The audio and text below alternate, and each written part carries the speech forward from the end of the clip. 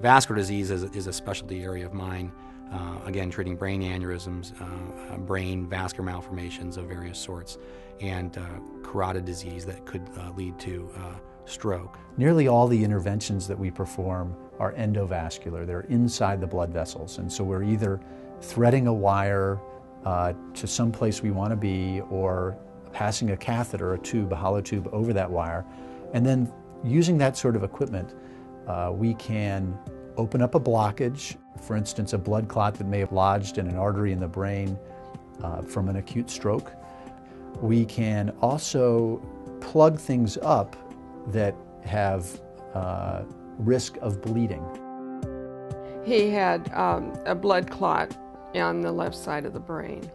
We just don't realize, we go along our regular daily schedules and don't even think about our brain, what all that it does to keep things in order. We have a number of pretty sophisticated ways of evaluating those patients, but we're always trying to improve that. And so we have things such as what's called a PET scanner, a positron emission tomography scanner that allows us to very accurately evaluate blood flow, for example, after someone's had a brain aneurysm, hemorrhage, or a brain vascular malformation hemorrhage.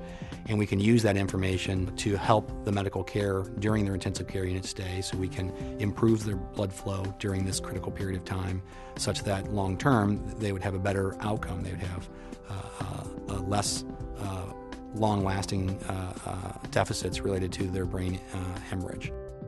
Well, some people think that because it's a big facility that something is lost, but we felt that from every turn there was always someone there to inform us as to what was going on and what could they do to make us more comfortable. Everybody in the hospital was so good to me. What is unique about Barnes is the number of people that we have doing these cases, the size and expertise of our neuro ICU, and state-of-the-art equipment.